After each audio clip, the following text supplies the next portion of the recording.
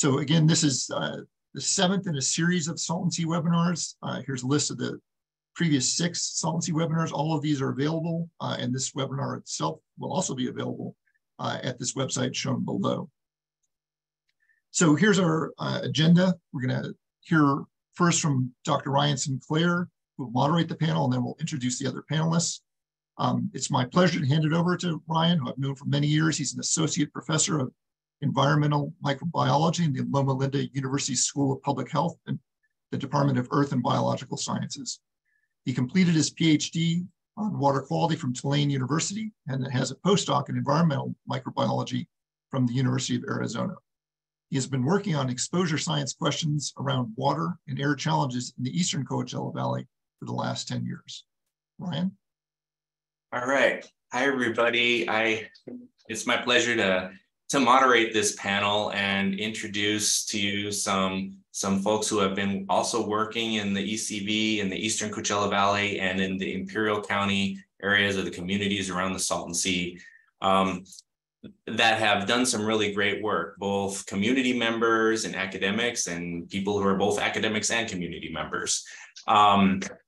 So with all of that, I'd like to start just to talk you through some of the general subjects and issues around public health and the Salton Sea, and then get into the specifics with our panelists. So what I've done is have a story map and an ArcGIS story map, that is. And these are kind of a way to show a map as well as some data and questions. It's kind of like a presentation, but it's also a map. So I composed this to sort of emphasize overall what's going on with the Salton Sea. So this is the shoreline level at about 2018, and that's right before the quantitative settlement agreement mitigation water was shut off. And that at that point, the Salton Sea has now, the shoreline has receded much more. But this is the shoreline as of 2018, and then it's changed dramatically since then.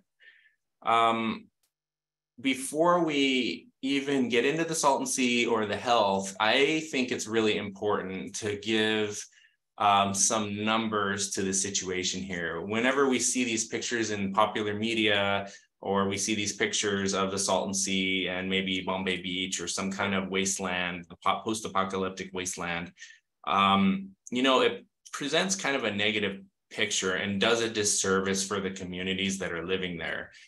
In total, there's close to 600,000 or maybe more people that live within 20 miles of the Salton Sea. And the census data from 2010 is up to 561,000. So I'm pretty sure there's more than 600,000 at this point. And the Salton Sea has several vibrant and diverse communities around it. And that's something to really start with before we even get into the health component. Because as thinking about the Salton Sea, we always think about this picture of this desolate lake, desert lake, saline lake.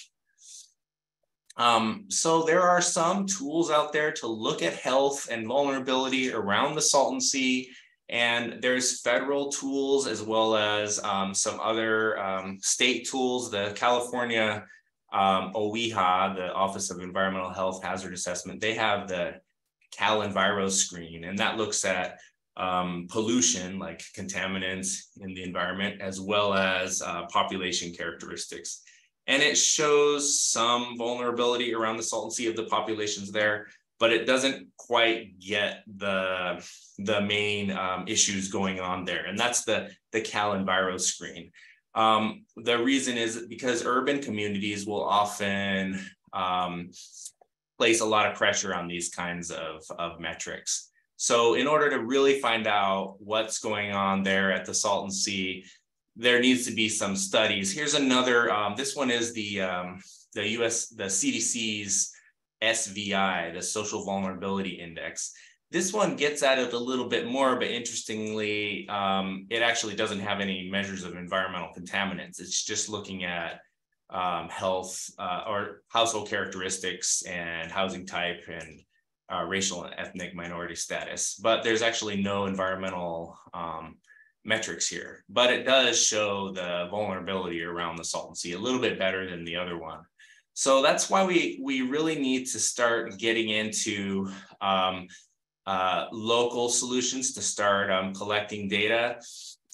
This is a website that I embedded in this story map, and this is actually our community science project that we're working on, where we include locals to go out and collect data about the Salton Sea on a boat. We go out every 2 months or so and collect nutrients and water quality to measure nutrients and microbes.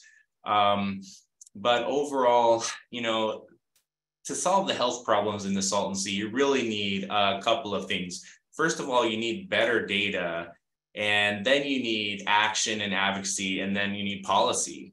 And all of those things have to start with organized efforts on the ground from government representatives in healthcare districts and air districts to academics. But the funny thing about the academics' role is that in order for these changes to get going in the right way around the Salton Sea is that the community really has to lead the academics. So academics may have certain skill sets, but it really has to be the community that's kind of leading the research questions and leading the projects. And that's something that I've advocated for. There's plenty to talk about here, and I'm not going to take too much more time about that. I did want to show you just a couple of tidbits on data that is out there already. You know, our project with the Alianza, formerly the Building Healthy Communities, we had a study of more than 1,500 adults. And in our study, we saw asthma prevalence pretty high in Coachella City and in children in North Shore. So if you look at these orange bars here, we saw some pretty high asthma prevalence there from that. And that was our study. We have a lot more data to describe that, but it does show you that there is some high asthma there. And then another one that has just kind of reviewed data more recently is Yanning Miao from UCR with her advisor, Will Porter, had worked on this paper to look at the association of PM 2.5 to hospital emergency room visits. And that was kind of interesting as well. And then there's other studies as well. You know, Dr. Cheney is working on one, and of course, the work by USC and their important work in the Imperial County, that was a really good prevalence survey to look at asthma reported by parents of elementary school children. So those are some studies out there. But overall, considering how many people live there and considering how big the problem is in the Salton Sea, there's a real data disparity going on here. And that means that we need more effort on this and advocacy. One of the things I also wanted to bring up is there is this assembly bill now introduced by Eduardo Garcia, and this is to start a comprehensive health study. I've interacted with their office a little bit. My thing with the comprehensive health studies is that it has to include a long-term cohort.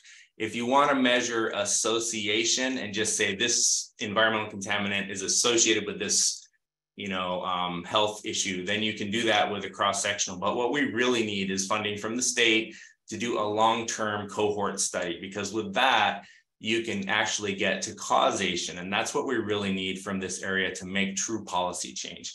Before I can talk a lot more about this, but I really wanted to introduce our panelists. So I'm going to introduce them because they all have very specific and interesting updates to everything I've said. And I wanted to just start off with that first. So we're going to start with Dr. Farzan, and she is an associate professor of population and public health in the USC School of Medicine. She has several awards and federal funding through the NIHS, the National Cancer Institute, and other sources to work on these health equity and environmental justice questions. I first learned about her with her work in LA, where they did this really cool story map of air beam. They used air quality and the monitors, and they walked around in LA. And then I was kind of interested to see that she's working in Imperial as well. So she's leading up this children's area project. And with that, I'll send it off to her. I'm sorry. I'm just trying to organize my screen here. It seemed to have shut something down. It looks good. Okay, great. Great. Thank you all so much for being here. I'm pleased to present our work that I co-lead with Dr. Jill Johnston here at the University of Southern California, and in partnership with Comité Cívico del Valle in Imperial, as well as our partners at University of Washington and the Public Health Institute. So I'll be focusing on our children's health study, assessing Imperial Valley respiratory health and the environment today. So these images here are probably no surprise to anybody. This is an aerial view of the Salton Sea over the last several decades. And while you can see that the sea is receding, you can really see dramatic effects after the QSA goes into effect after 2018. And so we're seeing more and more playa being revealed over time. And oh, I'm sorry. Can you still see my slides? Are they okay? I'm having an issue here. Yeah, I can see that. Now it's back to the edit view. Okay, I'm so sorry. If this is okay, I'm gonna just show it like this. I apologize. I'm having some issues with You click on the icon next to the slider on the lower right there. Yeah. I'm just I'm losing my notes are closing out as I'm going. Gotcha. So I'm really sorry. Apologies, and I will try to make this as big as I can so you can all see. Great. Sorry about this. Technical difficulties, of course. Great. Okay. Sorry for this. And so, as I was saying, as the sea shrinks, we're seeing more and more of this playa being exposed, which we're really concerned about blowing into the air as dust and impacting air quality.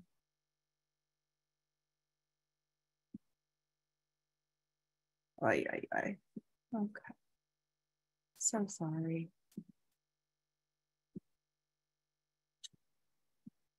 Oh, my goodness.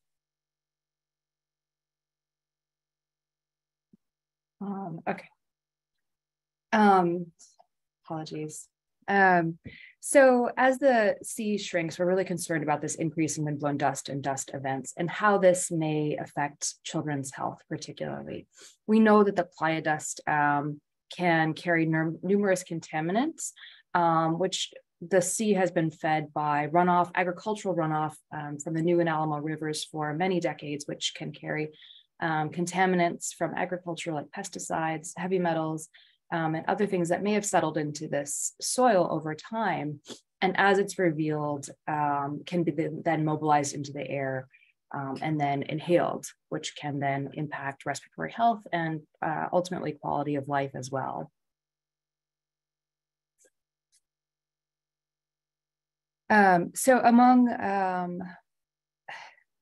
many issues in the region of the Imperial County, the Salton Sea is just one. And so we know that there are a number of factors that can impact air quality. So for example, diesel from trucks or agricultural burning, in addition to the potential contribution of dust from the Salton Sea, can impact air quality and be risk factors for respiratory health conditions. And we know that poor air quality may exacerbate conditions like asthma, which is then supported by the fact that the Imperial County has the greatest number of emergency room visits of anywhere in California for asthma-related conditions. And so in light of all these concerns around the contribution of dust from the Salton Sea and the community's concerns around respiratory health, we decided to work with Comité Civico to develop this study around the effects of windblown dust from the receding shoreline and how this may impact public health, particularly for children.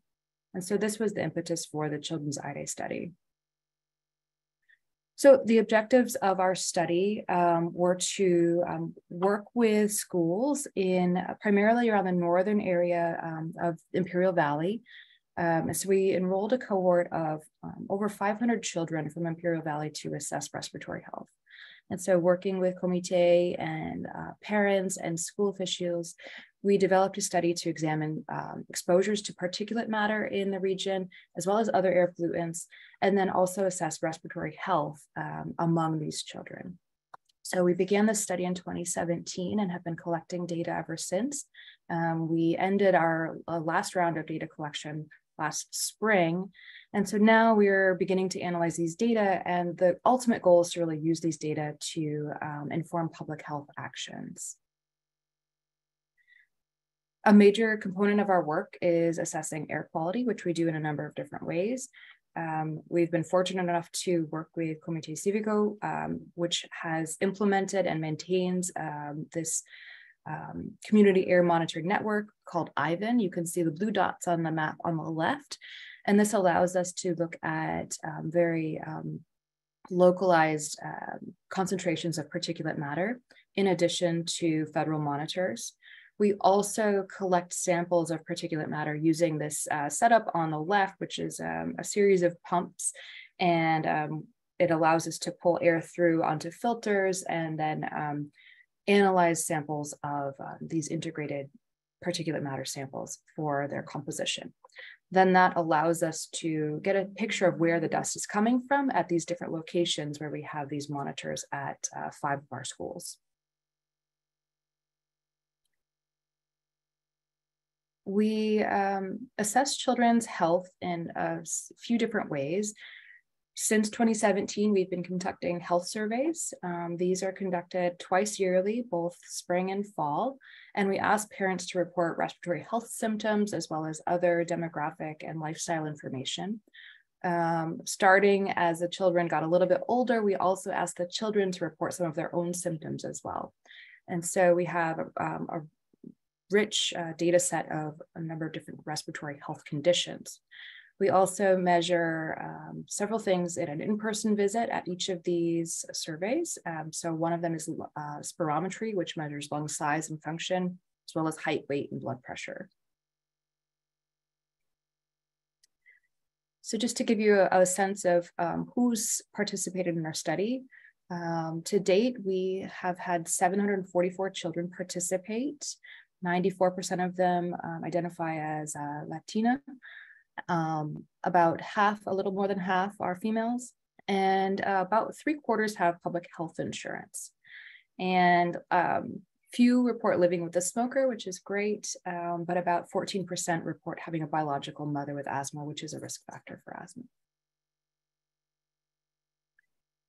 So as Ryan alluded to, we've done some work to look at the prevalence of respiratory symptoms in our cohort. So these are symptoms at baseline. And so what we see is there are relatively high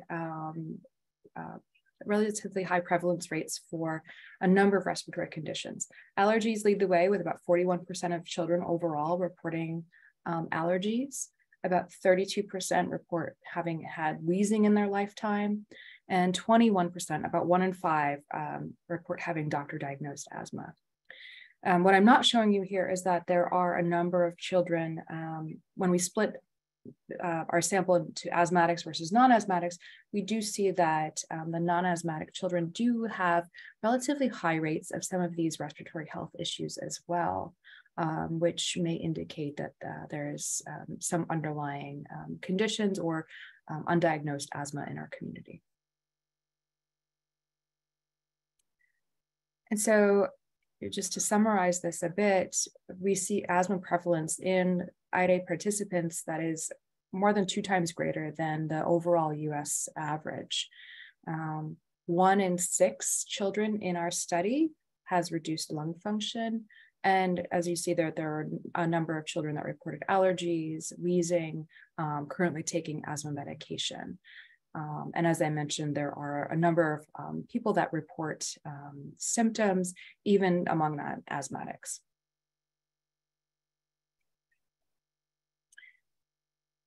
We've begun linking this respiratory health data to a number of environmental variables as well. And particulate matter is of great interest to us because this is what we'll be looking at both from the sea as well as ambient levels, which may be from other sources.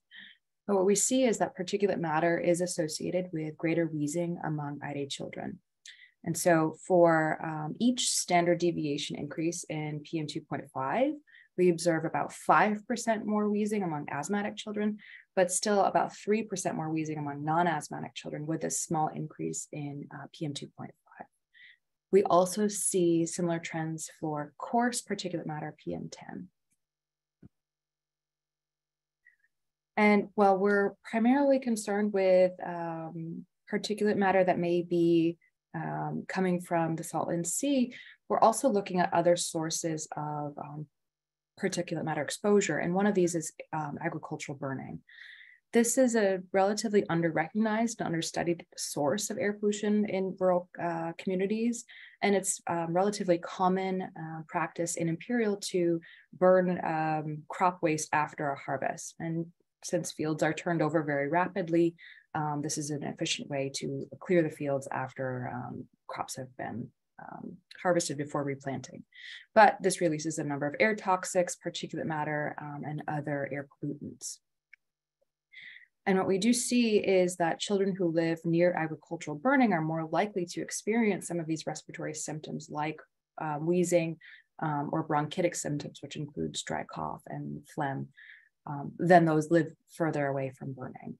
About 2 out of 3 children in our cohort live close to agricultural burning. And among the asthmatics who live near agricultural burning, these are children that are more likely to have to use asthma control medications. Before I end, I just wanted to talk a little bit about some of the work from parents' perspective.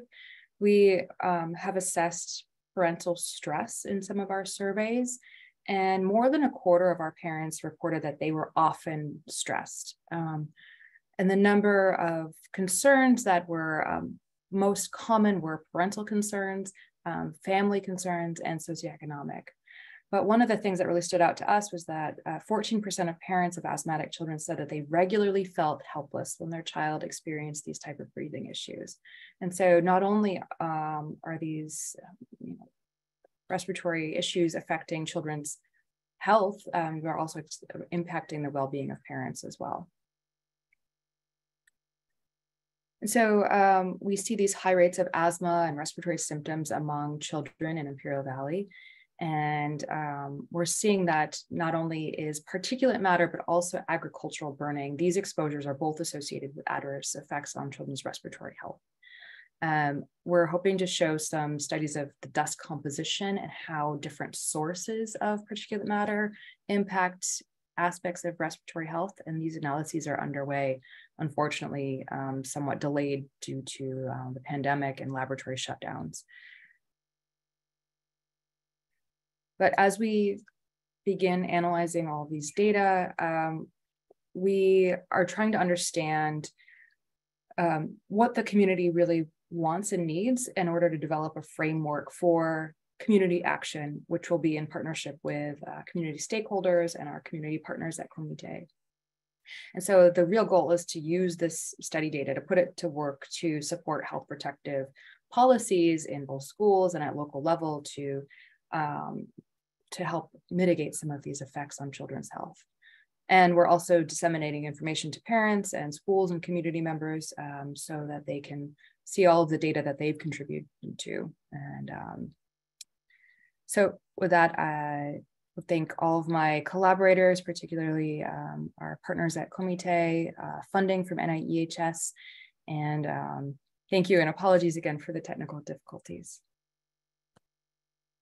Hey, thanks so much, Dr. Farzan. That was great. It's so nice to hear about all the work that you're doing to tie together the contaminants and the health, and then really focusing on a certain region. So with that, our next presenter is Alejandro,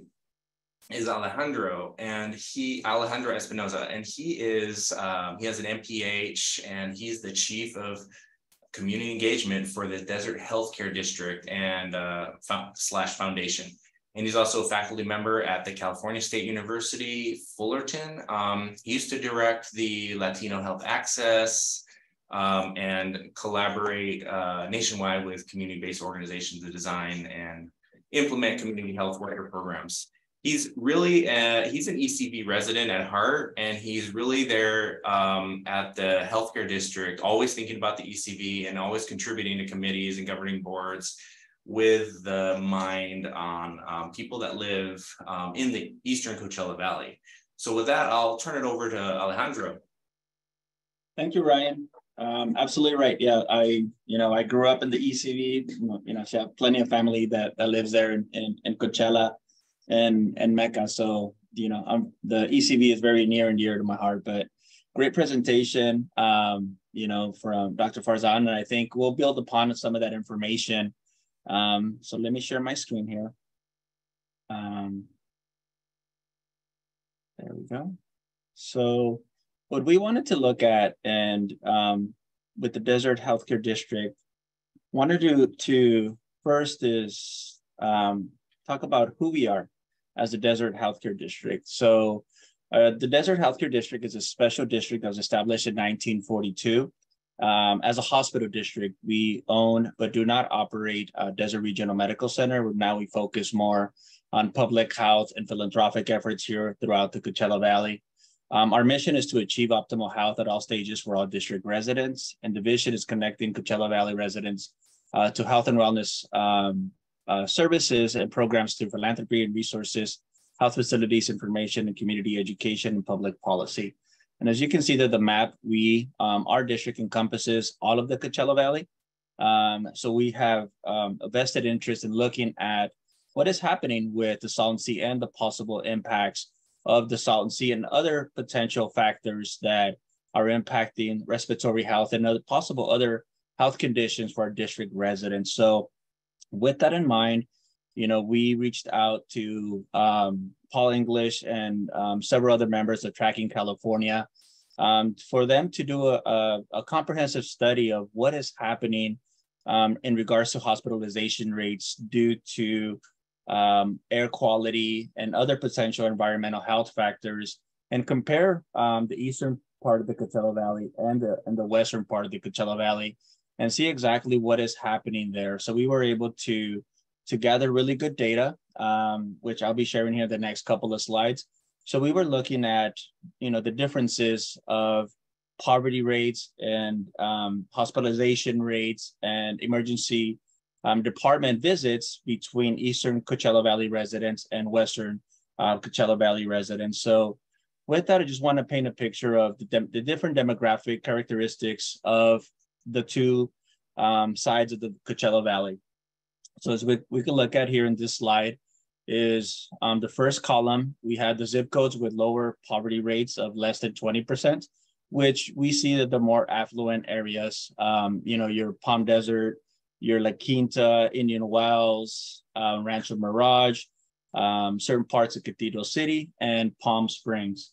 And then on the second column there, we could look at residents that have a higher poverty rate, which is higher than 20%. And we're looking at, the majority of the eastern part of the Coachella Valley, starting in certain parts of Indio, all the way down to the North Shore, Imperial County border. So some of these rates we wanted to look at and see exactly what is the differences between these two valleys. So here we have a graphic representation of what that looks like. So here, as you can see, not only are we looking at poverty rates in the eastern part of the Coachella Valley, but we're also looking at certain communities beyond the 10 freeway on the northern part that reach all the way out to Desert Hot Springs, which we know also has some other environmental health issues there with the Sentinel power plant that was built, quite a while ago. And there's other factors there that contribute to poor air quality in those regions. So I just wanted to show this graphic representation of what we're looking at between higher and lower poverty rates in the eastern part of the Coachella Valley and the western part of the Coachella Valley, which is going to set up the rest of my conversation and some of the data that I'll be sharing with everybody here today. So the first thing that we wanted to do is look at age-adjusted emergency department visits for lower and higher poverty zip codes in the Coachella Valley. So as you can see there, the lower poverty rates are represented by the blue columns, and the higher poverty are in the orange.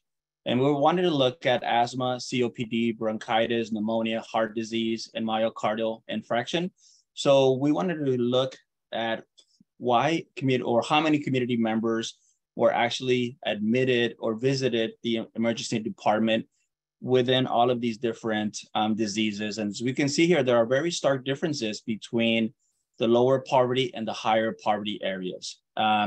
In regards to asthma, we can see there's almost, a 6%, increase from the lower poverty to the higher poverty.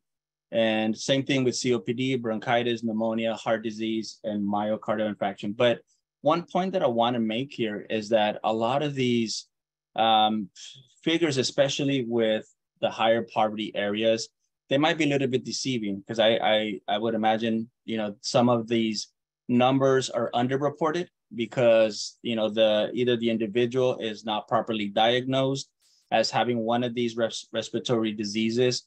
And some of these numbers might actually be a little bit higher in the higher poverty area. So that is one point that I wanted to make. And as you can see there in the red text in the bottom, that we do have higher poverty areas have higher rates of asthma, COPD, pneumonia, heart disease, and myocardial infarction.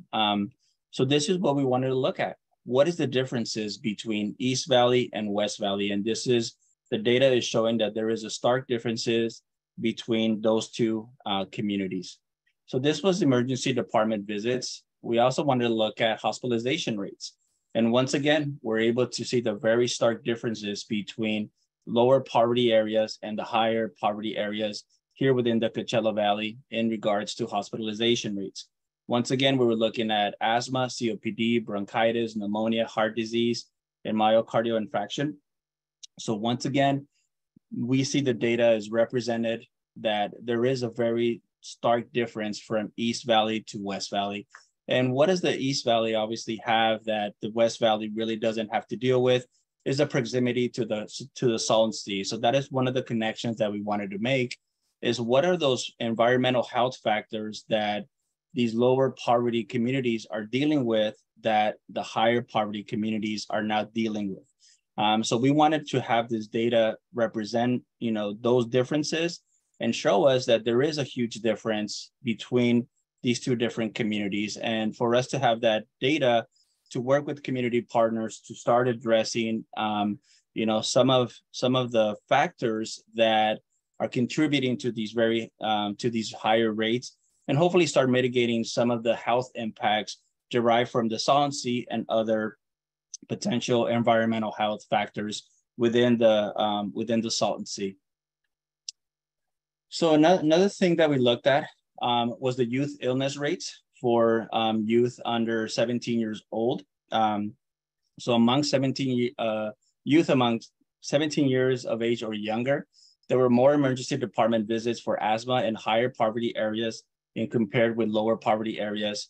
So we're looking at maybe 56 versus 1,000 residents in comparison to 48 versus 1,000 district residents respectively. And once again, I want to make the point that we feel that these numbers are underrepresented because, district residents in lower poverty areas tend to not be diagnosed with these respiratory health issues because they typically, show up to the emergency department with some kind of respiratory condition or they're having trouble breathing. So we wanted to look at that. So we know that these numbers are underrepresented. They might be a little bit close in this graphic representation, but we know that those numbers would definitely be higher if we take into account those district residents that have not been properly diagnosed by their physicians and noted in their health records. Same thing with pneumonia. We had higher hospitalization rates in higher poverty area versus lower poverty. We were looking at 14 and 10,000 district residents versus 10 and 10,000 district residents. So once again, very stark differences from one end of the valley to the other. So we also wanted to make an analysis, and Tracking California did a very great job of not only looking at, poverty rates, but we also wanted to look into the different, poverty, illness rates and comparison of the two sexes in low and high poverty areas.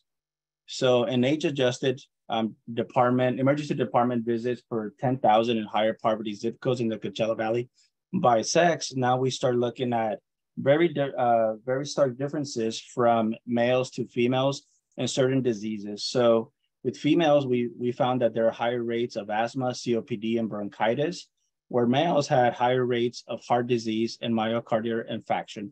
So we wanted to, once again, not only look at poverty, but also the differences between the sexes.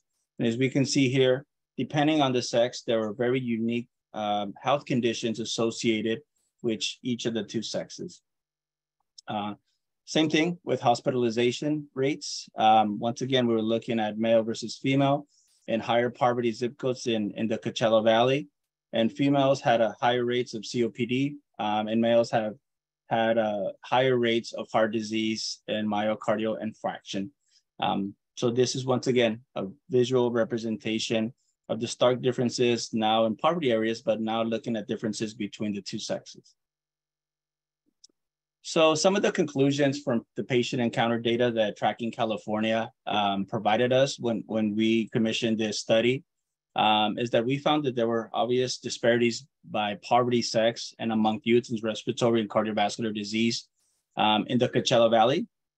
Emergency department visits and hospitalizations, may indicate some other serious diseases that might be not diagnosed. And that's one of the biggest concerns for us as a desert healthcare district, is the number of folks that might, that are not diagnosed for certain respiratory conditions or diseases here in the eastern part of the Coachella Valley.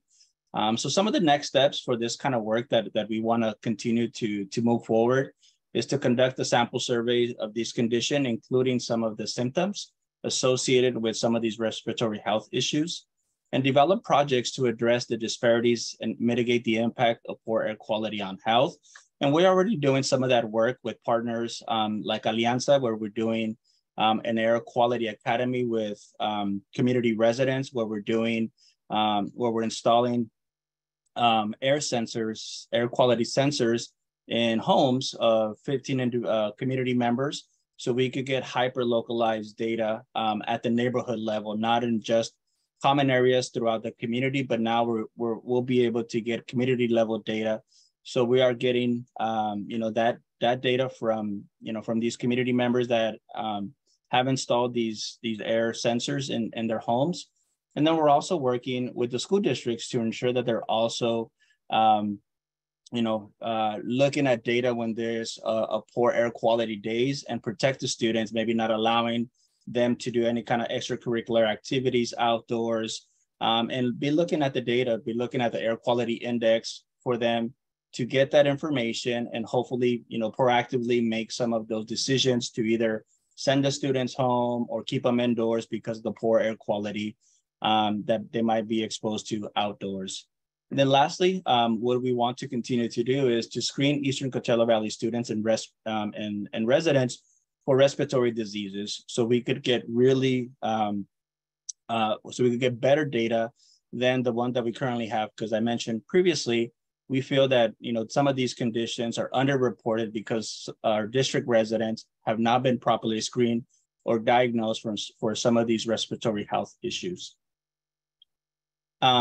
And then the conclusion from the air quality analysis that was done by the Berkeley Air Group is that we want to continue to work, to monitor. And as I mentioned, we are working with the South Coast Air Quality Management District on this project to install more sensors at the community level. And we're open to partnerships to see exactly how we as a healthcare district could help improve the air quality, mitigate the impact of air quality or poor air quality that will have an impact on the health of our district residents. That is valuable for us. We know that the Salton Sea is a huge problem, and us as a healthcare district are not going to solve the issue of the Salton Sea, but we want to do is work with community partners, work with researchers to start, getting, better data, and with that data, have that data guide us towards, implementing, designing, projects, interventions to ensure that, we are, helping those Eastern Coachella Valley residents that are being exposed to this very poor air quality. So with that, I believe, just wanted to acknowledge our partners at Track in California, who are the lead authors of this report that we commissioned, and also from the Berkeley Air Group that did the air quality analysis for our report. Thank you, Alejandro. That was great. And it's so nice to hear from the district starting to do the research, or already having done a lot of research in the area. It's refreshing to hear that. The next presenter is Dr. Cheney, Dr. Ann Cheney. She's a medical anthropologist and associate professor in the UCR Department of Social Medicine, Population and Public Health. She's the founder of the Hispanic and Bilingual Ambulatory Medical Studies Program, and she's a faculty supervisor for the Coachella Valley Free Clinic that the UCR coordinates. She leads several different projects in the ECV, but she also, I was just reading that she's also an outstanding mentor of the year at UCR. She had that award as well. I'm not surprised. I mean, she does great in the community and has a lot of rapport, and people love working with her. So with that, I'll hand it over to you, Ann. Thank you so much, Dr. Sinclair, for the very thoughtful introduction. So I'm happy to be here and to share some of the work that we are doing. And the talk, or the title of the talk today, is Salton Sea Environment in Child Health. And so we'll talk a lot about the environment and how caregivers perceive that environment to affect the health and well-being of their children. So in addition to the different roles that Dr. Sinclair mentioned, I also, in collaboration with our community partner and community members, have created a collaborative that we refer to as Unidos por Salud.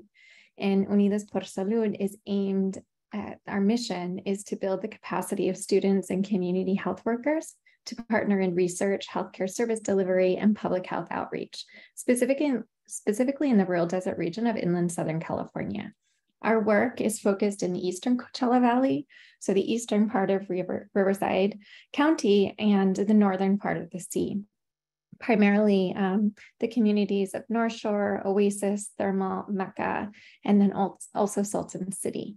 And I include this map on here to illustrate the connection that we have between the Eastern Coachella Valley and Mexico. The majority of individuals living along or in the Eastern Coachella Valley along the northern part of the sea have origins and ties to Mexico. And I include specifically here Michoacan, because this is where the largest community of Purépecha in the Eastern Valley are from, the state of Michoacan. Ochumicho specifically, which is a community in Michoacan that is a Purépecha community.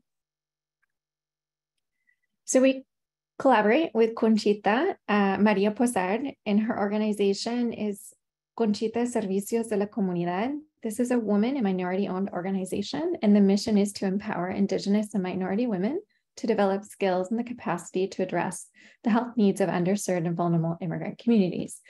While we focus in the Eastern Coachella Valley, we collaborate with other investigators at different universities. For example, we have collaborations with investigators at UCLA, and also through some of the COVID-19 work that we've been doing throughout the state of California. We have collaborations, and then we have started to do work in the western part of the valley with Latino communities. So Conchita Servicios de la Comunidad supervises a team of community health workers with expertise in human subjects research, ethics in research, recruitment, qualitative data collection and analysis, survey administration, and healthcare services engagement.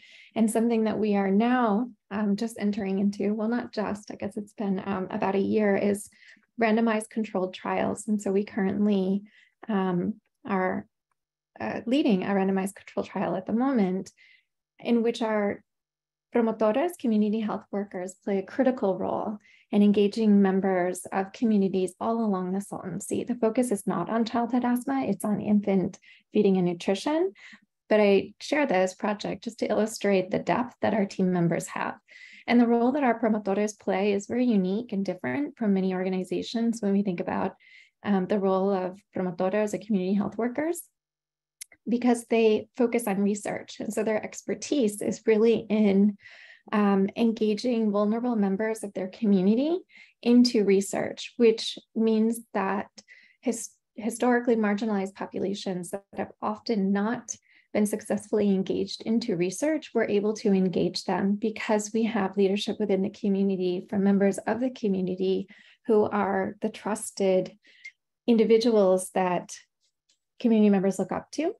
And so the work that I'll be talking about is all about how we build the capacity of individuals who you see here on this screen to be able to do the research. So our community, as I mentioned, is communities along the northern part of the Salton Sea, specifically the eastern Coachella Valley. And as we've talked about, the Salton Sea originally occupies the original prehistoric Coachella lakebed. And so if we take a look at this image, there's a whole history that we often don't talk about when we think about the Salton Sea. And that history is really important because it illustrates the manipulation of this environment. And primarily it's the manipulation of the environment because of agricultural purposes. And what we know is that agricultural runoff has been and continues to be the primary source of water, which contributes to high salinity. And so then we have to really think about who lives along the borders of this sea, this shrinking sea, as many of my colleagues have commented on. This sea in which, because it's shrinking, those living along the seas are increasingly exposed to toxic dust. So the population living along the borders of the sea is primarily Latinos and indigenous Mexicans who live and work in the nearby, who live along the sea and work in the nearby agricultural lands. And there's a very large community of Purepecha. As I mentioned earlier, some more recent estimates suggest that anywhere from 6,000 to 10,000 members of the Purepecha community live along the borders of the sea. So my community collaborator often refers to La Danza de los Viejitos, which is the dance of the old people, to talk about the size of the population, the Purepecha community in the Eastern Valley, and that this dance is really important in terms of community representation. And often she talks about how the dance that's put on in the Eastern Valley is one of the larger dances in the US, which suggests that in the Eastern Coachella Valley, that is the population that's likely the largest community, not population, but the largest community of Purepecha in the US. So our work recently has focused on childhood asthma. And I should just say I'm a community engaged researcher, which means that I do not necessarily hold expertise in childhood asthma, but childhood asthma is a need of the community. And so over time, our team has developed expertise in childhood asthma. So what we know, as one of our colleagues on this webinar presented, we know that childhood asthma along the Salton Sea, it's about 22% of children living along the sea suffer from asthma. And that's about twice as high as the state and national average. So it's really quite an important chronic illness for us as investigators, for us as public health practitioners and concerned community members to understand. And this is an image from one of our projects, our Photo Voice project. This is a participant's daughter who suffers from asthma. So our work over the years, we began our partnership, Unidos por Salud, in 2017, 2018.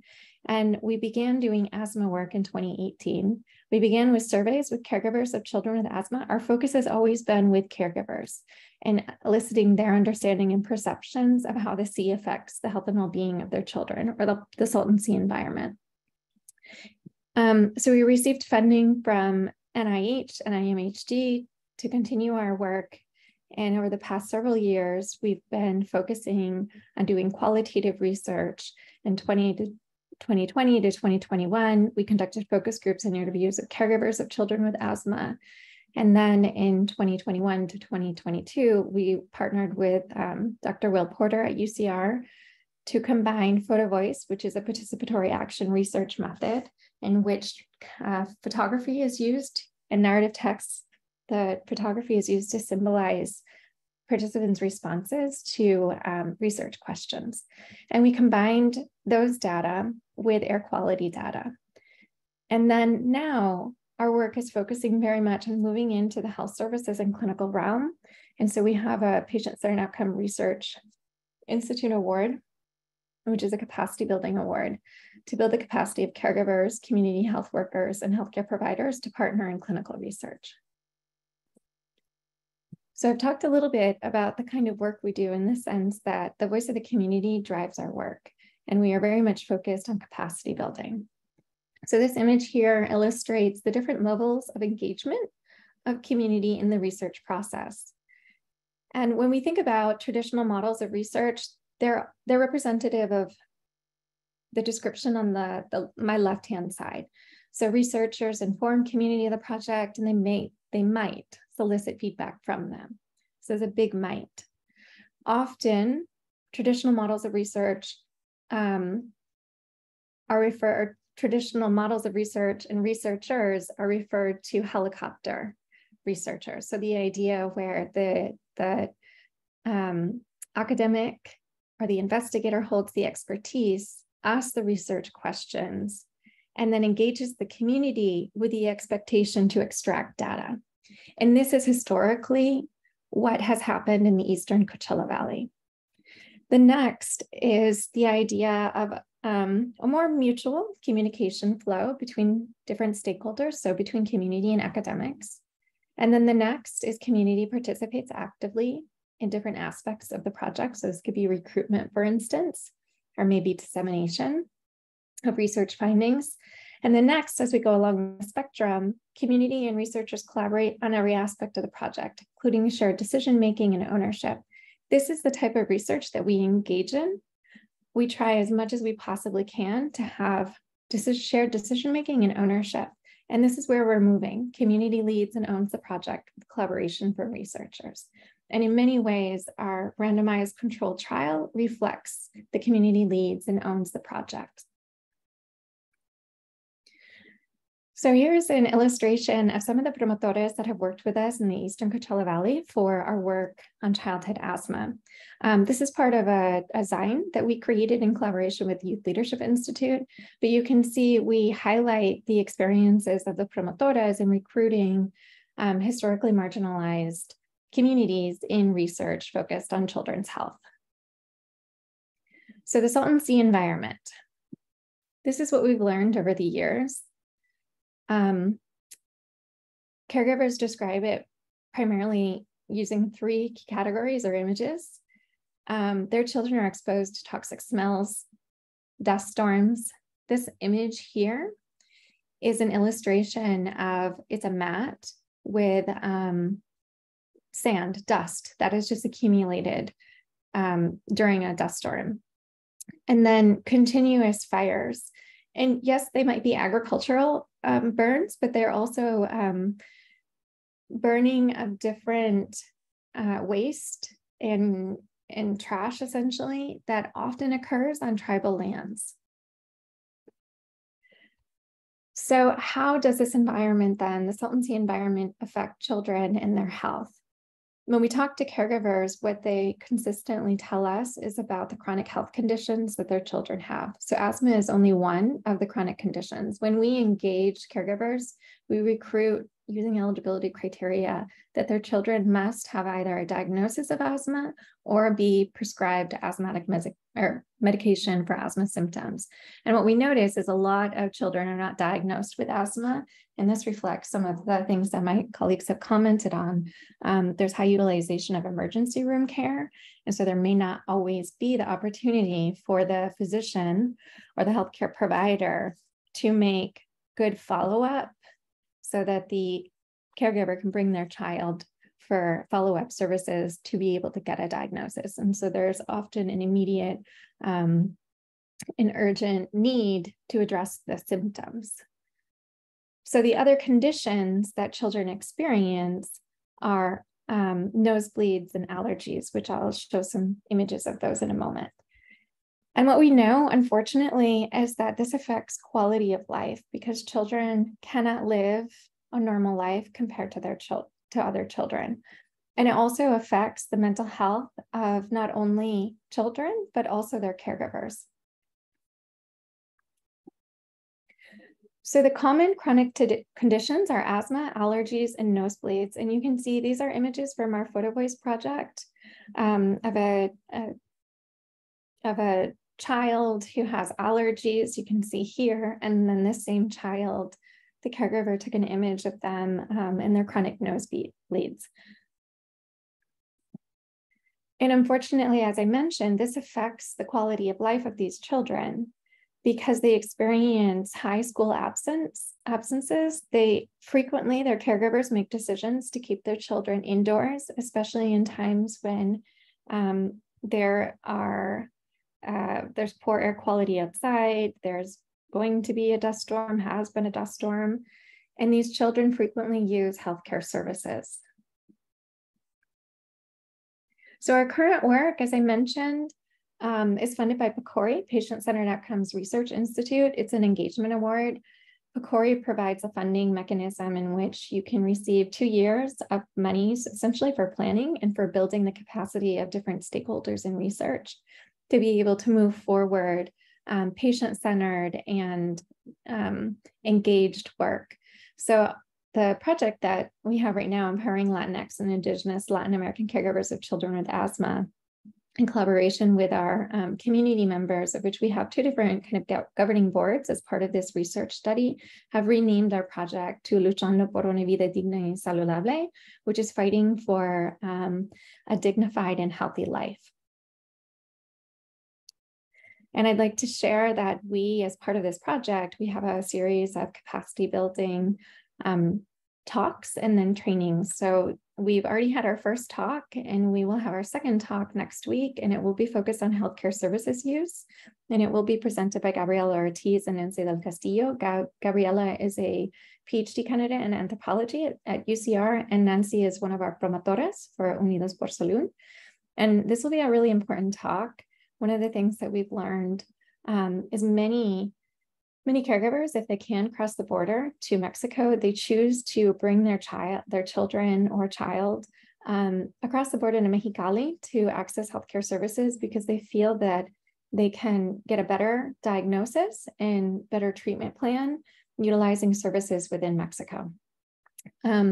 But we welcome you all to consider joining us for this talk. We have 4 talks, and then we also have a series, a training series that builds capacity around community-based participatory research, ethics in research, and clinical comparative effectiveness research. And this is my contact information. If you're interested to learn more about this project and other projects, consider following us. Or scan the QR code, which is our website, which I say is always under construction. And thank you so much. Thanks, Dr. Cheney. This is such a great presentation. I really like the honesty you had in the flow of the level of community engagement, and to acknowledge that everybody starts somewhere and eventually ends up where you want the community to lead. That's really great. And with that, I wanted to transition over to Sandra.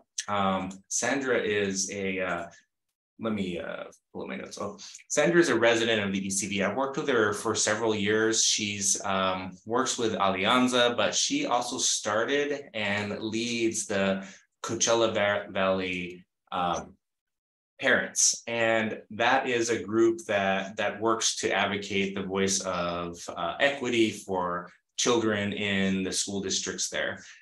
She also works in several other projects. She works alongside with Dr. Cheney, and she works with Alejandro on several other projects. She always has great things to say, and that's why we wanted her to come and contribute to this, to give the local perspective. She sent me a presentation, so I'm gonna share my screen and then share her presentation on Google Slides. And so Sandra, you can just tell me when to move to the next slide. Let's get it going. Okay.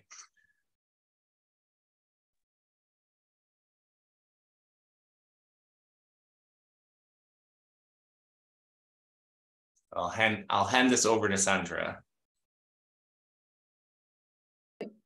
Gracias, doctor Sinclair. Yo voy a hablar en español, así que si alguien necesita traducción en inglés, se pueden comenzar a conectar con las instrucciones que les dieron al principio. Abajo está el icono como el mundo. Entonces, los que no puedan hablar español, perdón, y que necesiten la traducción en inglés, se pueden poner ahí. Usted me avisa, doctor. You can tell me, Ryan, when I can start. Thank you.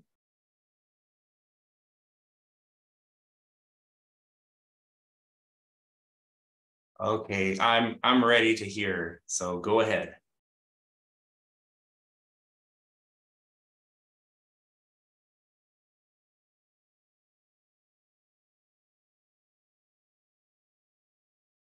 Gracias. Buenas tardes a todos. Mi nombre es Sandra Ramirez. Yo soy residente del este del Valle de Coachella.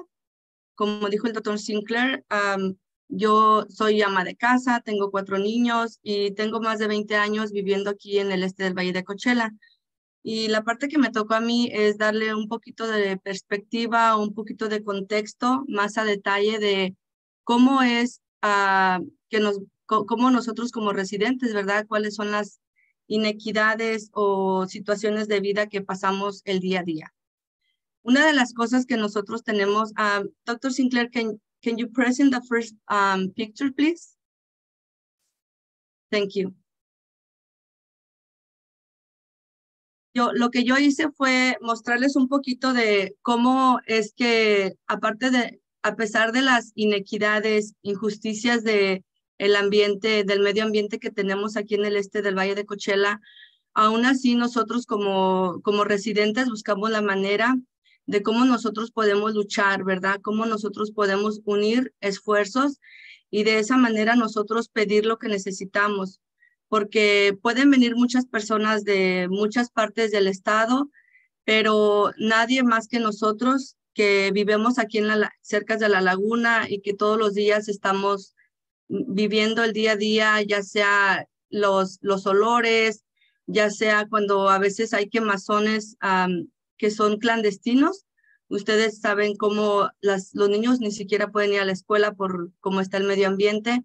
Entonces, quiero dar primero las gracias al equipo por haberme dado esta oportunidad y los residentes que están en este momento aquí en esta presentación, créanme que van a ser representados por mí y lo voy a hacer de la mejor manera. Can you go to the next picture, please? Una de las cosas que nosotros tenemos aquí en el este del Valle de Coachella, pues es que más bien, ¿qué no tenemos? Necesitamos muchos espacios, ¿verdad? Espacios que nos provean pues aire acondicionado, espacios donde nosotros podamos reunirnos.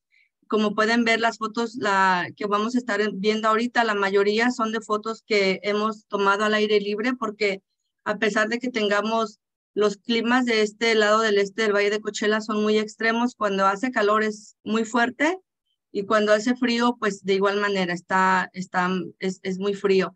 Pero aún así nosotros como residentes nos unimos para hablar no solamente de lo que queremos ver, sino cómo lo queremos ver. Y en unas de estas juntas, en muchas de estas reuniones siempre planeamos a dónde tenemos que ir, dónde tenemos que hablar, cómo lo vamos a decir. Next picture, please. Yo le voy a todas estas fotos que están viendo ustedes, son solamente fotos de nosotros, ¿verdad? Esta es una escuela que nos prestaron porque nosotros tenemos que de alguna manera tocar puertas, de ver cómo se nos abren esos espacios para tener pues una reunión más amena, donde se provea el aire acondicionado o lo que necesitemos. Y las mamás que ustedes están viendo en estas fotos, ellas son de alguna manera abogadoras por su comunidad, porque cada una de ellas son de diferentes ciudades o diferentes pueblitos, ¿verdad? Porque el este del Valle de Coachella se conforma por solamente ciudades no incorporadas, pequeños pueblitos. Algunas son de Oasis, Thermal, Mecca, North Shore. Y nosotros pensamos que el hecho de que Desert Shores o Salton City pertenezcan al Valle Imperial, eso no los hace que nosotros no los podamos incluir. Nosotros pensamos que podemos ser un solo Coachella y por eso es que nos estamos extendiendo hasta allá. Next picture, please. Entonces, ¿qué es lo que nosotros pasamos el día a día? Pues yo desde que llegué a este país escuché rumores, ¿verdad? Que se iba a limpiar la laguna, que íbamos a tener un mejor medio ambiente. Lo que yo como madre de familia y miembro de la comunidad he visto que pues han habido muchas promesas desde que yo llegué hace más de 20 años, pero quiero agradecer a las organizaciones que están ahorita haciendo algo que ya se ve, no solamente las organizaciones locales como Alianza o otras organizaciones, sino también, por ejemplo, veo que el Estado ya está tomándonos más en cuenta. Para mí eso es algo muy esperanzador, porque nosotros como madres de familia, yo por ejemplo tengo un hijo que tiene asma, tengo mi niño, tengo 4 hijos y el tercero de mis hijos, él cuando iba a la escuela cada rato me llamaban porque estaba sangrando y así, simplemente de repente.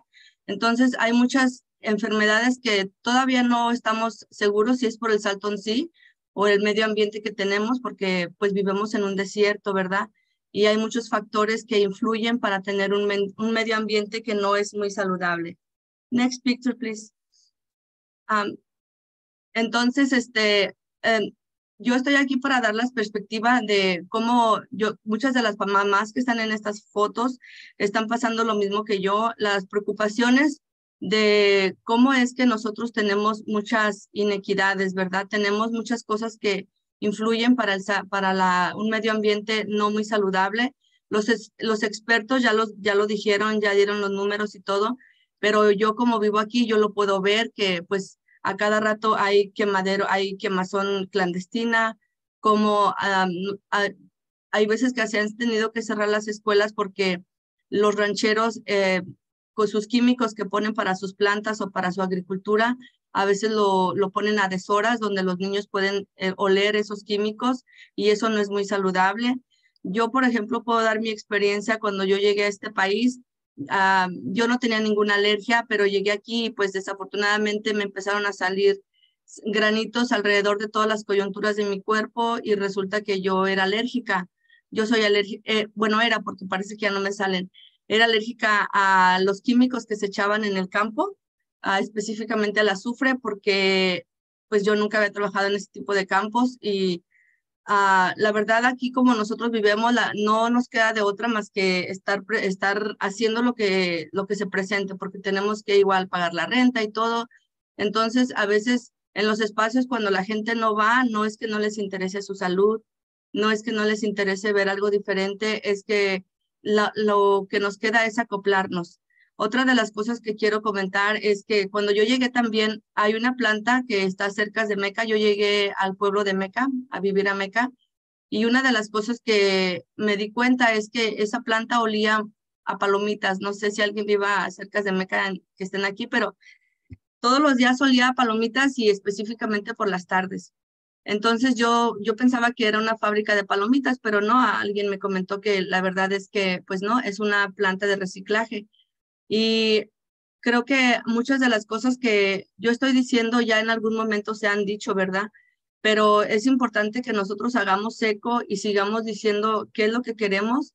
Queremos que se tome en cuenta este lado del Valle de Coachella, porque la mayoría pues somos de bajos ingresos, la mayoría somos agricultores o hablamos español, y la mayoría, yo lo que he visto somos mexicanos, casi no me ha tocado ver gente de otras nacionalidades, somos mexicanos y lo otro es que somos personas de color. Entonces, no sé por qué, pero tenemos todas las cosas que influyen para tener un ambiente muy tóxico.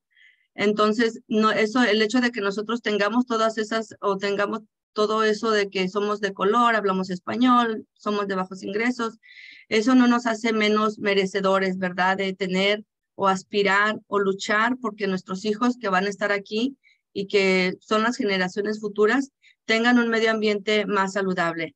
Otra de las cosas que también quiero comentar es que personas del grupo de mamás que comparto o mis vecinos también, personas que conozco, parece que tienen los mismos problemas que yo o se quejan de lo mismo, ¿verdad? De que pues no hay mucho acceso a la salud. Desafortunadamente nosotros tenemos muchas personas que viven en la sombra porque son personas que no tienen un seguro social o que no tienen un estatus legal.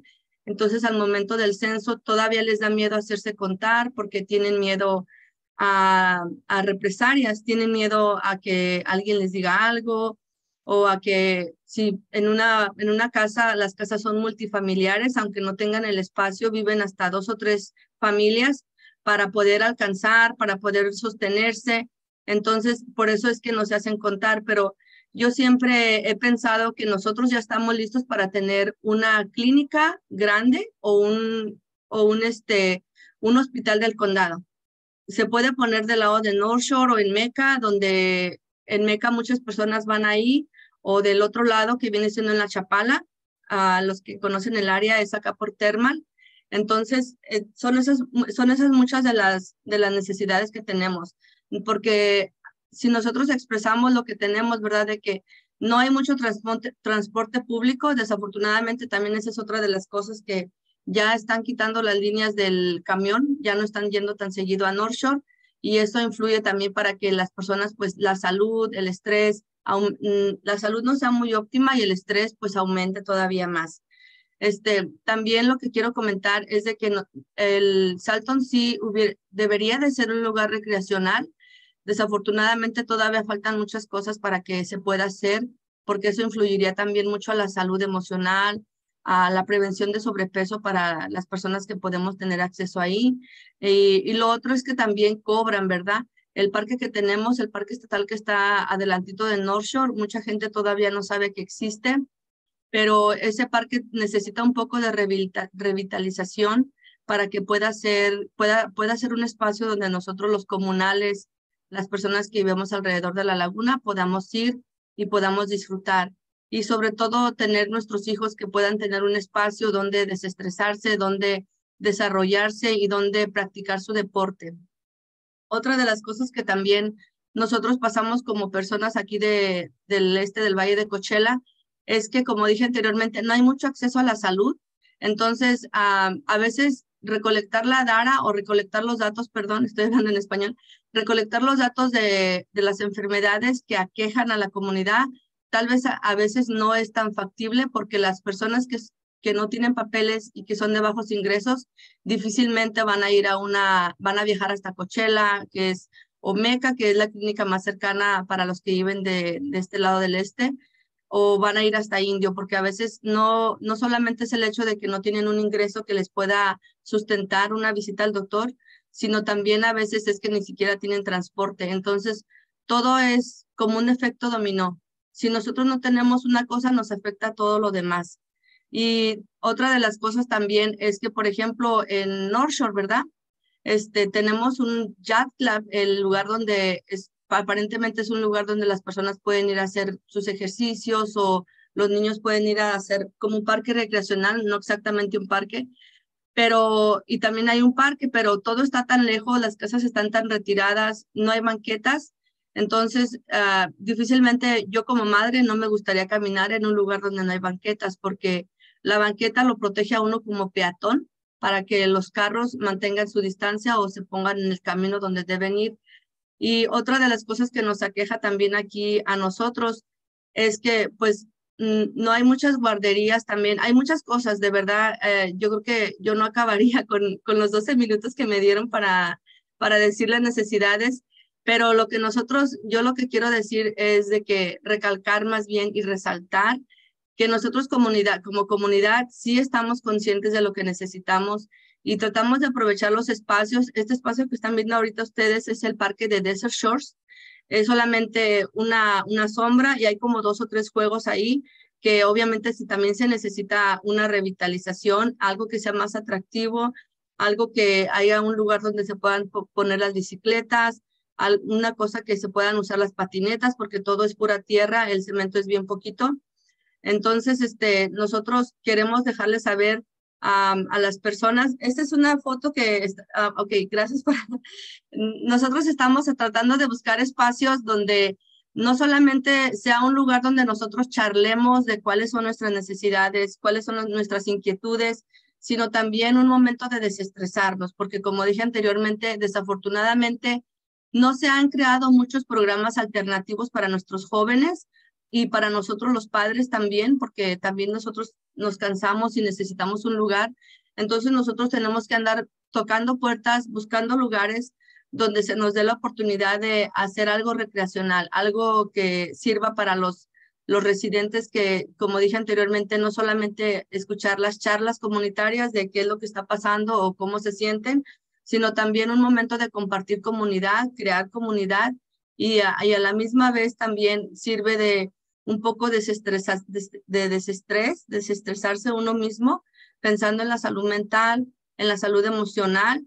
Nosotros tenemos la esperanza de que algún día seamos escuchados y poco a poco, yo sé que no es todo de la noche a la mañana, yo sé que todo es un proceso y hay muchos permisos y hay muchas cosas que se tienen que cumplir antes de cumplir una meta o poder realizar lo que nosotros como comunales queremos ver. Y todo esto también es pensando no solamente en nosotros, sino en las generaciones futuras, ¿verdad? ¿Qué es lo que le vamos a dejar a ellos o qué es lo que nosotros estamos creando más bien para ellos? Porque nosotros podemos decir que son las generaciones futuras, pero la verdad es que son las generaciones de la hora, porque ahora esos niños, esos jóvenes necesitan un lugar un lugar seguro, donde ellos puedan interactuar, donde ellos puedan hacer algo alternativo, no solamente en la casa. Y como les dije, los pequeños pueblitos, hay muchas cosas que están necesitando. A veces, por ejemplo, la comunidad de North Shore tiene el mismo código postal de Meca. Entonces uno pensaría que tal vez por eso también la comunidad de North Shore no ha crecido en su totalidad o no se han llevado más recursos a esa comunidad. Allá necesitan, por ejemplo, el alumbrado público, las banquetas, el desagüe, muchas cosas que se necesitan. Y yo estoy agradecida con la organización también de Alianza, que el doctor Sinclair es parte de ese equipo de la justicia ambiental, donde se está creando una manera de no solamente identificar los problemas, sino una solución a largo plazo. Porque podemos decir, pues vamos a hacer un evento, vamos a hacer esto, pero lo que queremos en ese grupo de justicia ambiental es que se cree algo que las generaciones futuras también van a favorecerse o se van a beneficiar. También he sido parte de los espacios con la doctora Cheney, he colaborado con ella en las investigaciones, haciendo los focus group, recolectando encuestas y en diferentes proyectos, lo cual todo eso para mí, como les digo, es muy esperanzador para que todo lo que nos aqueja, en algún momento nosotros podamos decir, ok, tenemos lo que necesitamos y vamos a hacer uso de ello. Y yo viví en Meca, actualmente vivo en Coachella, pero yo voy mucho para Meca, para North Shore, entonces yo puedo ver, ¿verdad?, cómo es que las comunidades todavía seguimos en necesidades. Todavía también hay muchos ranchos donde no tienen un pozo que tenga un filtro de agua y los residentes de ese rancho o ese parqueadero de trailers están teniendo que hacer uso de esa agua que está muy contaminada con muchos metales pesados. Y lo que también yo he visto, ¿verdad?, es de que hay muy poco acceso a tener una vivienda, no solamente a rentar, pero todos cuando nos venimos a este país, venimos con el sueño americano de algún día tener algo propio, ya sea una traila, sea una casa, pero desafortunadamente, como volvemos a lo mismo, el ingreso o la razón de que somos de bajos ingresos, pareciera que el sueño americano se hace una pesadilla, porque es algo muy lejano de poder alcanzar.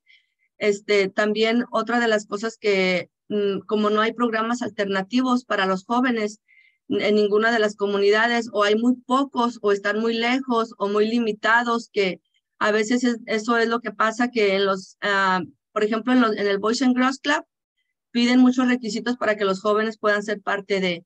Y ahora, si en los pocos Boys and Girls Clubs que hay aquí uno en Coachella y uno en Meca, si alguien no tiene carro, pues definitivamente no va a poder llevar a su niño ahí.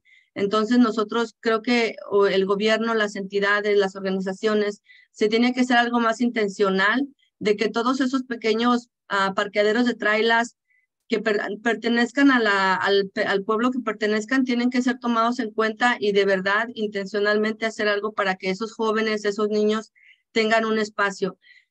Otra de las cosas que también desafortunadamente pasa, ¿verdad? Es que la mayoría de las personas del Valle de Coachella trabajan en la agricultura, en el campo, pero la realidad es que cuando uno va a la tienda, pues está muy cara la verdura, está muy caro todo.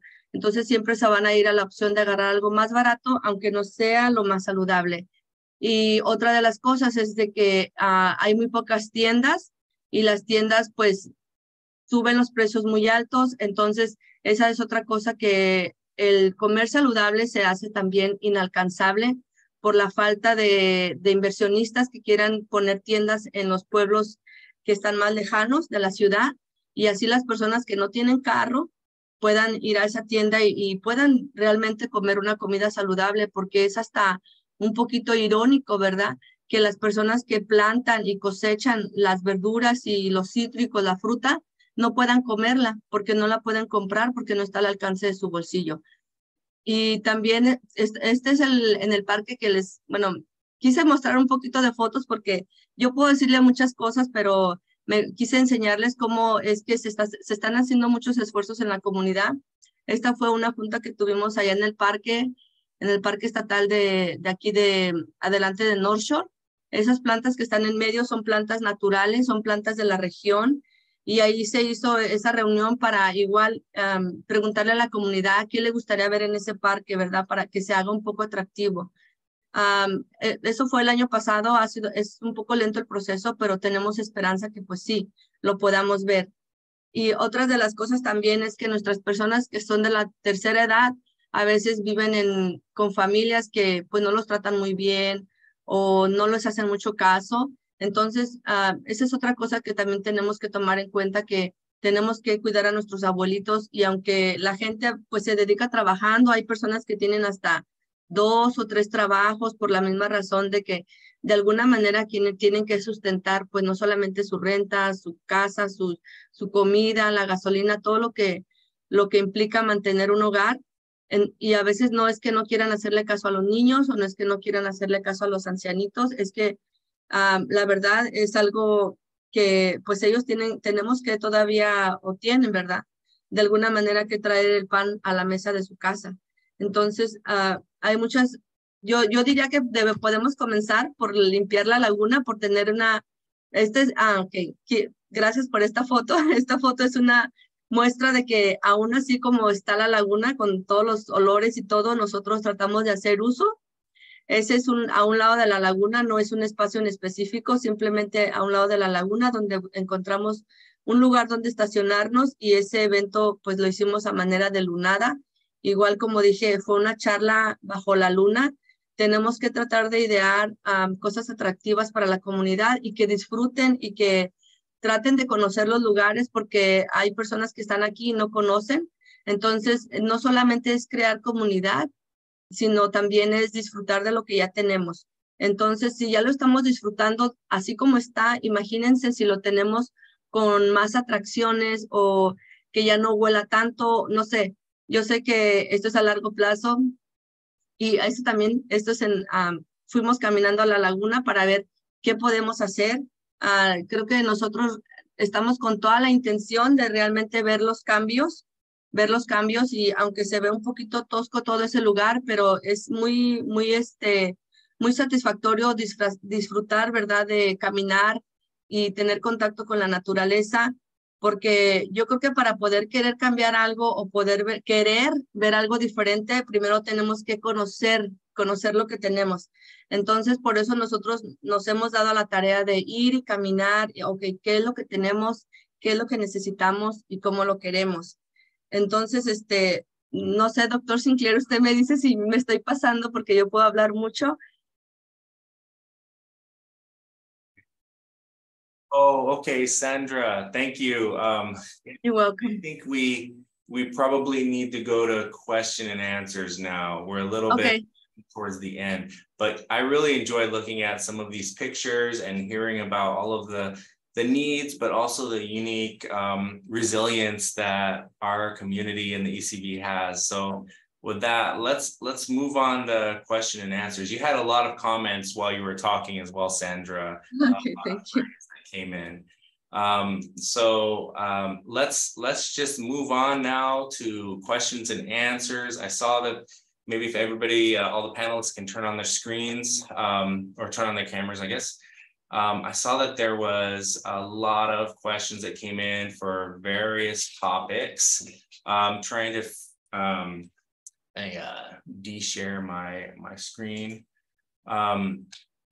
You know, there is a question and answer list here. So I'll just start going through the question answers or the questions that are out there, and then we can just take them as we go. Now, this webinar was supposed to end at 1:30, but I can stay on until 2. So feel free to drop off if you have to. Otherwise, I think we're going to keep going if we can.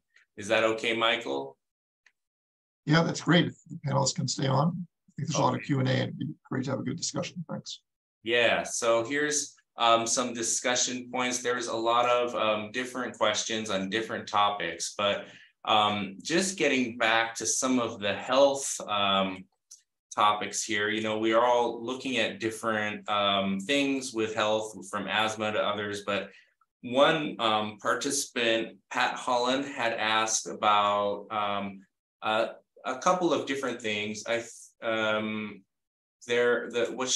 What this person asked about was, have you looked at ADHD in kids from exposure to toxins? They also asked about miscarriages or birth defects from ag pollutants, as well as just in general birth defects and miscarriages. So that was a series of 3 questions, but does anybody have an answer to that about these issues, these environmental contaminants in relation to symptoms?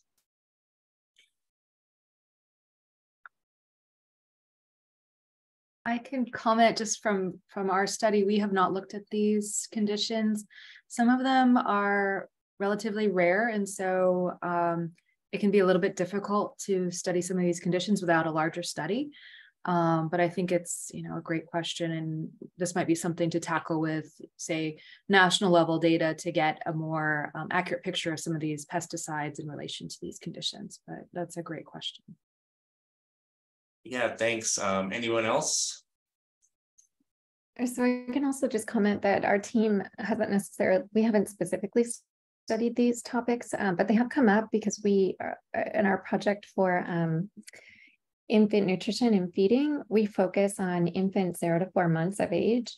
And so while it's not necessarily part of our specific research questions, developmental concerns and ADHD, things like this have just come up because we've been doing work with children. Great, thanks, Anne. Yeah, and we didn't look into those issues either. For like Dr. Farzan mentioned, they're very rare, so we didn't feel that they were something that we needed to look at. Yeah, great. So the next question that came in was from John Armstrong, and it was about Dr. David Lowe's work at UCR, talking about a previous Salton Sea summit in April 2022, talking about there was an identified bacterial component in the Salton Sea, and And then in the following summer, he mentioned the same thing, but saying it was coming from alfalfa cattle fields, and that he saw something like this in the Central Valley as well. And I was wondering if anyone here has heard anything, or they say, is anything more known on this that you know of?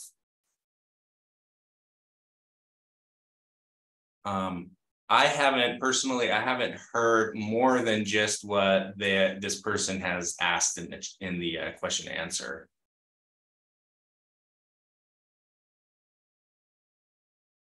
Good.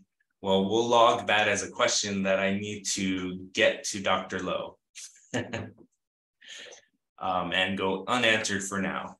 The next question is about the brackish water. So it's from Dan Bliss, and he asks, there are 14 million acre feet of brackish water in an unrestricted aquifer under the Imperial Valley from 100 years of irrigation, and it's shovel ready. And essentially, can we use that water to mitigate the dust issues from the Salton Sea? Does anybody here have any input on that? I'll just jump in. We had a hydrologic or a study on hydrology or webinar on hydrology recently, and there was a little bit of discussion on groundwater. But and Lawrence Berkeley Lab, I think, did a study on that as well and found it was pretty expensive. But why don't we really focus here on the public health questions? I think we've got a lot of interesting questions and not as much time to cover them. Sure thing. So Virginia Goen from she's asking about what public health environmental data is most needed in our opinions. And I think we probably all have an answer to that, but what do we need to know the most? What's the most urgent public health environmental data that we need? So let's go around and answer that one. Sandra, let's start with you on this one. What do you think is one of the most urgent public health or environmental contaminant data that we need?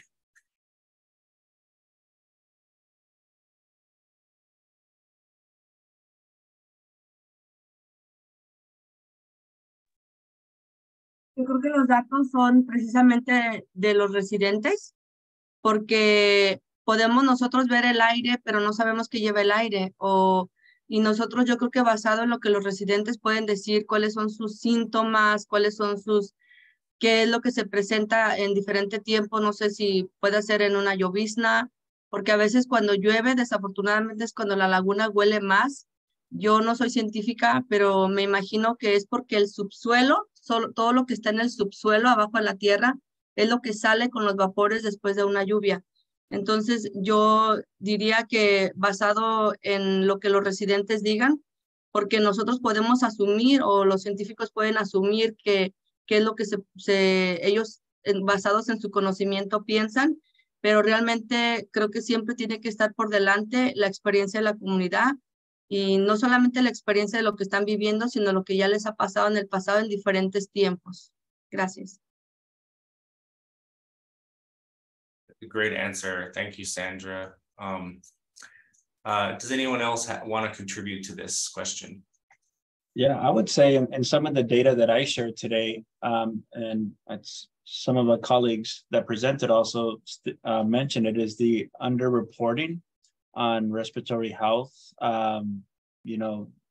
problems or diseases. So I think, getting accurate data on that, I think will be invaluable to, or very valuable, I should say, for us moving forward, so we could, accurately start, designing, implementing, interventions for the community.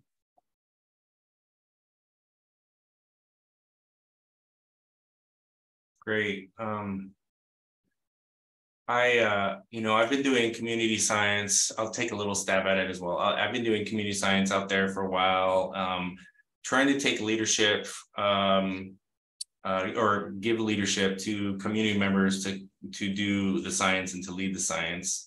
It is a process to get to that point, but one of the things that I was going to say is that, rather than there's so many different topics that can go into a health study, but there is this assembly bill that's coming up, and I think it's important to have community members write and talk to the office of Eduardo Garcia about what they want this health study to include.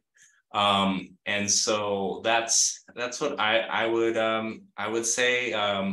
I've heard a lot of different things from community members about what should be in a survey, but I really think that it has to start and just has to be from community for that question.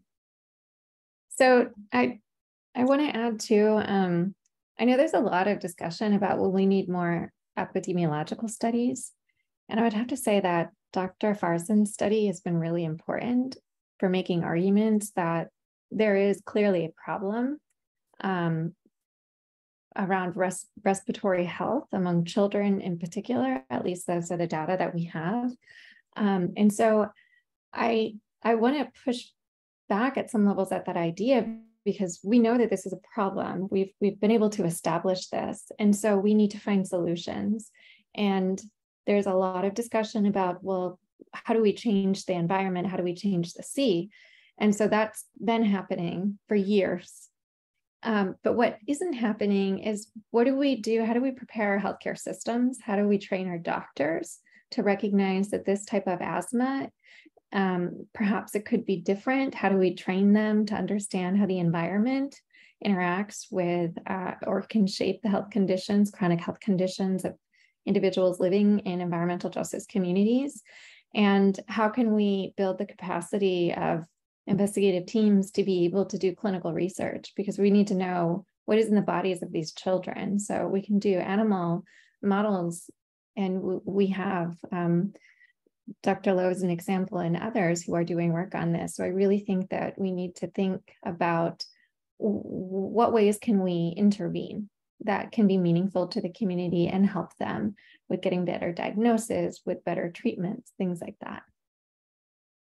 I completely agree. Dr. Cheney, I think, this issue has, has already an abundance of data. And I think now it's maybe moving to the next step and finding some solutions. So I would love to have discussions around that because we as a healthcare district are very interested in this topic. So, whenever y'all have a moment, Dr. Farzan, Dr. Cheney and the rest of the members here, I would love to maybe convene a meeting and start discussing, and let's start talking about some possible solutions, some mitigation efforts that we could collectively do, and how it could maybe look externally or internally too, because we do have funding available at the Desert Healthcare District, but maybe collectively go for some larger grants to really start making an impact and really start honing in on those interventions, because we don't want to study, we could study all of this till the cows come home, and we're always going to come to the same conclusion that there is an impact, the children are suffering. So now I think it's for us to take that next step and now start designing some of these interventions to really start making an impact in the lives of these children and some of the residents that live right around the Salton Sea. It's a good thing to bring up, because there has been a lot of studies done, and I think about sometimes when I think about the studies that are done, I also think about lawyers and what would it take to get to the point of showing causation here. But maybe that's not the question that we need to think about. I'm not sure. Maybe we need to start fixing things even before we can get to that exact point. So yeah, I appreciate that concept here. And so this is an interesting discussion about that. I would just add to, I think that we've made a ton of progress in the last, say, 5 years. Like, these were not conversations that were happening just a few years ago. And so, the new renewed focus on public health, I think, is so important. And I think we do have a good evidence base now, but that needs to be translated into policies. And so what we need to do is take that step to really think about what could happen at a state level, local level, school level, personal level. And one of the things we've been thinking about too is this idea of cumulative burden. You know, we're talking about the Salton Sea here, but we're also talking about pesticides. Lithium has come up in the chat, agricultural burning. There are just so many things to contend with. And so I think really thinking about the cumulative burden and making sure that's reflected in some of the, you know, the metrics that we have, which it's not necessarily done at this time. So Cal and Virus Screen is great, but it may not really fully capture the extent of the issue. So that's just my thoughts. Thanks. As we're talking about this, there's plenty of comments coming in as well about that, and some of the more data that we need, and then also what those different interventions would look like. Let's see, if we do run out of time, I just say that we're keeping all of these questions, and we'll definitely, members of the panel will definitely reach out with answers to these. But let me just keep going in the order of the questions here. The next one was from Pat Holland again. Have you worked with Beyond Pesticides and environmental lawyers, like at Children's Health Defense, to make the makers of the poisons pay for the damage to human health and to the environment? I personally, I haven't gone that route yet with anything in the Eastern Coachella Valley, and as far as those groups go. But Dr. Cheney did link the Chamaco study from the Central Valley, and I do believe that they have gone a bit farther with pesticide studies up there. We're just starting out. There's an AQMD, SC AQMD study that looked at air quality pesticides. And they just got the data in, I think, March, and they're still processing it before they produce their report. Does anybody else want to comment on that topic? Okay, let's move on to the next one from Roger. Have there been any studies done to show exactly from where specific air quality contamination is coming? For example, are all the contaminants coming from the receding Salton Sea, or are there contaminants coming from the desert west of the sea? Is there a difference between PM2.5, PM10, and or toxics? Anyone want to start with that?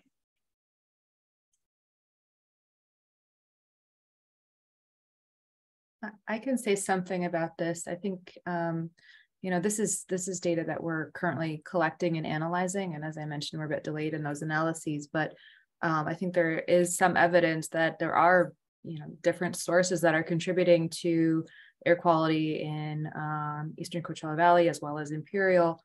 And I think it remains to be seen sort of the relative contributions from these different sources that's actually reaching the communities. But that is something that we're looking at and planning to link to our health data. And we're doing that at the moment. I just don't have it to share today. Great. The next one is from Jasmine Phillips. I'm interested to know if researchers have confirmed the presence of cyanotoxins on dust particles from Salton Sea playa. I recall there was a recent report published by UCR, but is only available to the public for purchase. I'd appreciate an answer.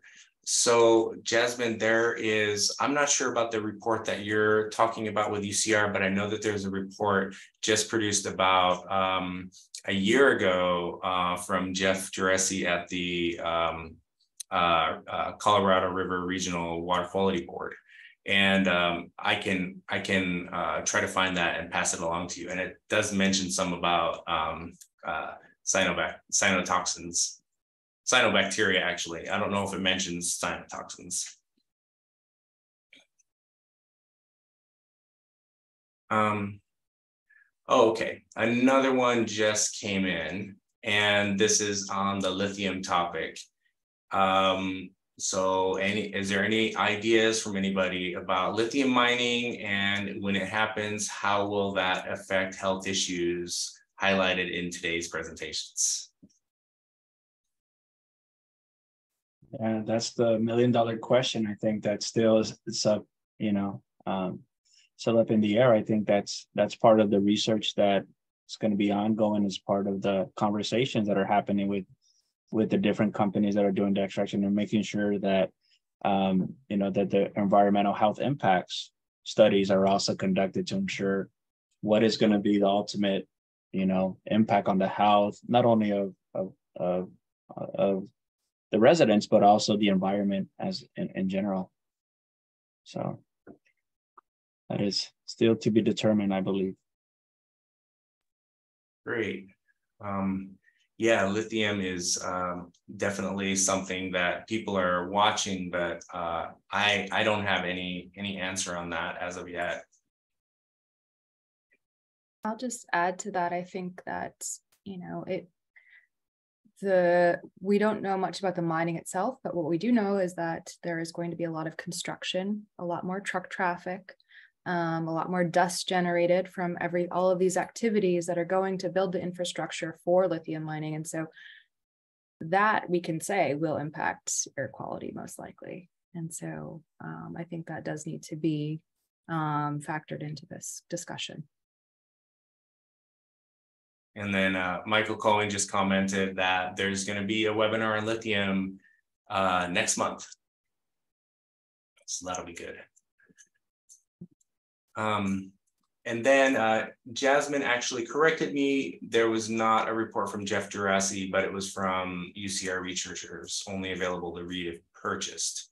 I haven't heard of that report, but it might be there. Are you familiar with that one, Anne? No, okay. I'm interested if it's there. Okay, so there's plenty of other comments and plenty of other things to talk about here.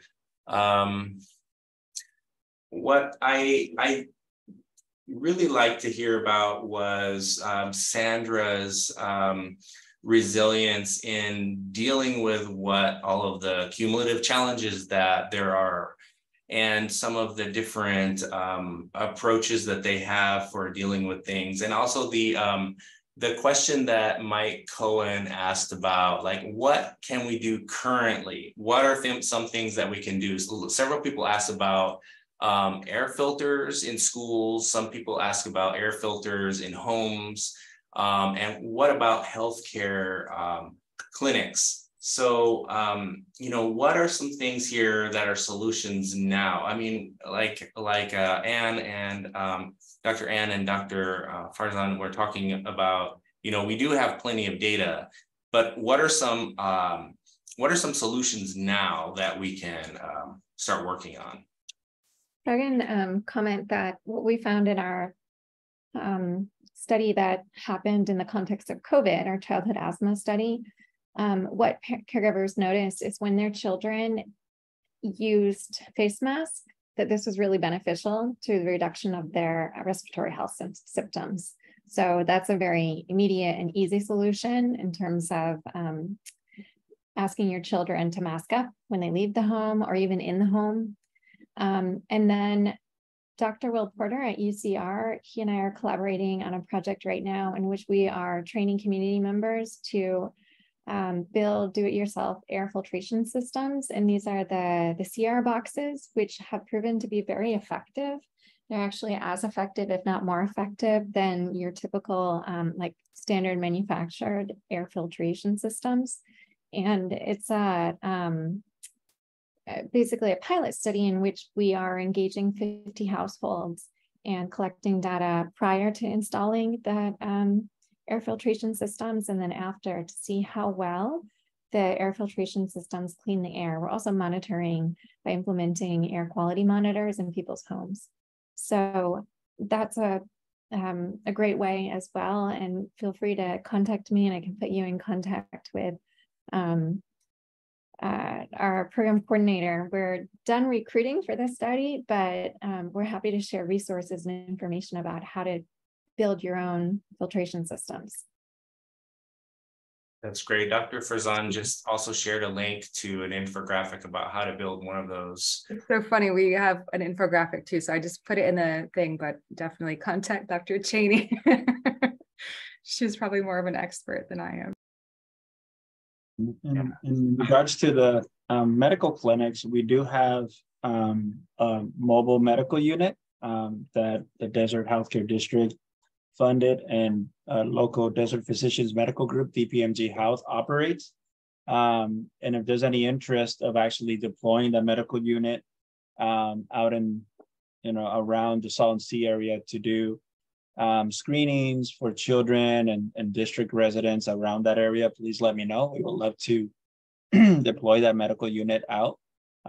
We're in the process of even getting a second one to increase our capacity for that. So if you like, we could, deploy that out with a full medical team that could do some screenings there for the children and the family. So please contact me if there's a need for that, and I would love to get that that medical mobile unit out in that area.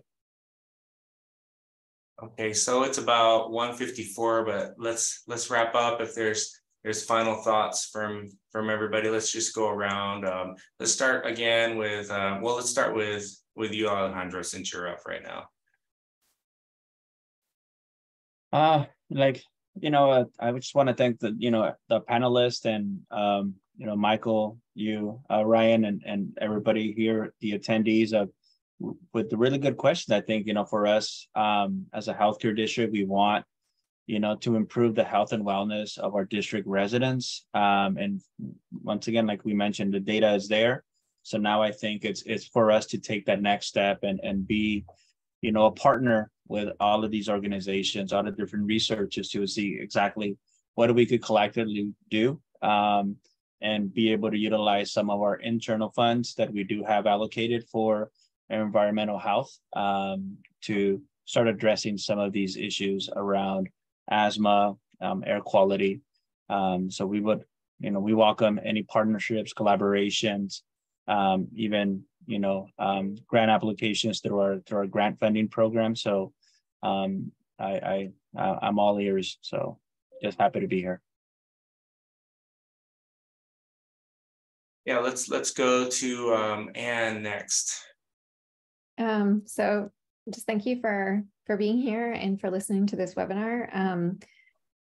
Very happy to share any of the work that we've been doing. So feel free to contact me. And Dr. Farzan. Yeah, thanks again to the organizers. This has been great. And I just so appreciate the conversation focused on health. I think that's something that's just so critical and such a key piece of this issue. And, all of the participants, that the level of engagement around this issue is really just incredible. And I, so appreciate everyone's perspectives and questions, which, help guide our research. So yeah, thank you. And also please feel free to reach out. Happy to answer any questions. Yeah, thanks. And then Sandra.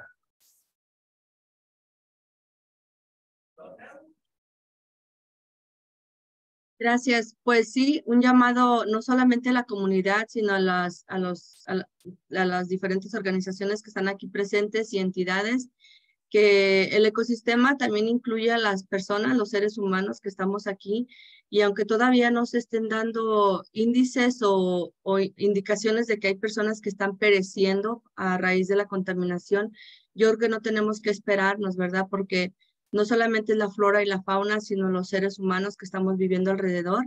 Y creo que me parece una muy buena idea que se estén haciendo este tipo de webinars donde se le pueda dar la oportunidad a la comunidad y esperanza para que sepan que algo está pasando, algo se está moviendo para tener un mejor clima, para que los residentes que vivimos acá en este lado tengamos esperanza de que nuestros hijos se amenoren los aquejamientos de la sangrado nasal, los ataques de asma, las alergias, que hay muchas. Entonces yo siempre pienso que todos los que estamos alrededor de la laguna no le hace que seamos diferentes ciudades, diferentes condados. Creo que somos todos una sola comunidad de seres humanos que aquí estamos y no nos vamos a ir, y lo que necesitamos es unir esfuerzos y crear un medio ambiente saludable para nuestros hijos y para todos los que estamos aquí ya viviendo. También lo otro es que quiero agradecer a todas las entidades que se están interesando por nuestra comunidad. De verdad, lo merecemos porque no somos personas de tercera calidad, somos igual que los demás de valiosos. Gracias a Dr. Cheney por su apoyo en traer los filtros y también al Desert Health District que dio el apoyo a Alianza para poder tener los monitores de aire. Entonces creo que el hecho de que cada organización o cada uno esté haciendo cosas diferentes, eso es muy esperanzador para nosotros la comunidad, que en un futuro vamos a ver algo ya plasmado que esté pasando. Muchas gracias, Dr. Sinclair y todo el equipo. Gracias.